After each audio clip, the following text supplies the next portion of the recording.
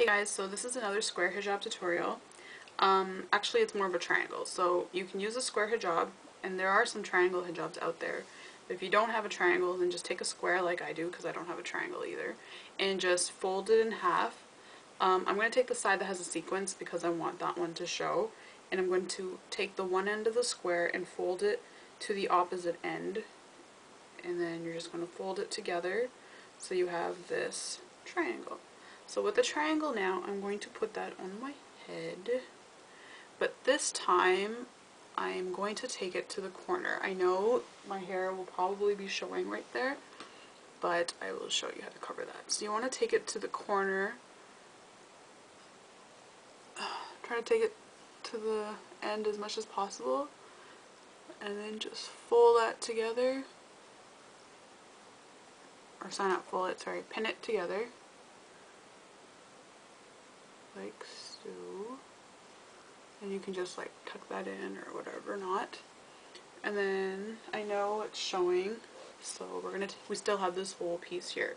And the thing is with the sequence, which is kind of neat, is it will show at the front. So that's my sequence there. So what I'm going to do with this whole long piece is take it around like I would with my other rectangle scarves, and just throw it around. And when you throw this piece around, it's going to cover, like, just say this is supposed to be my hair, it will cover. See at the back, I'm completely covered.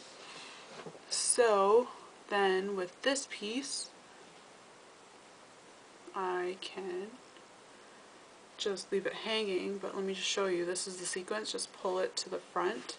Oops, not so hard that it falls apart.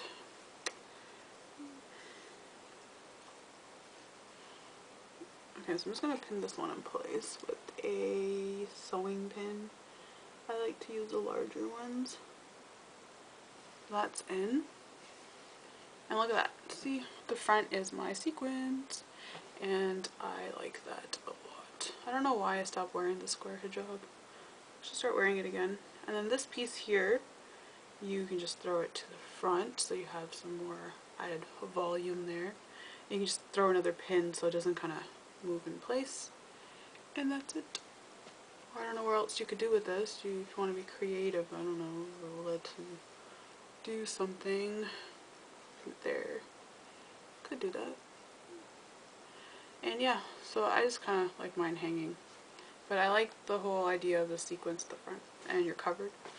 And yeah, so that is my hijab, square hijab tutorial, and I'll see you guys soon. Bye.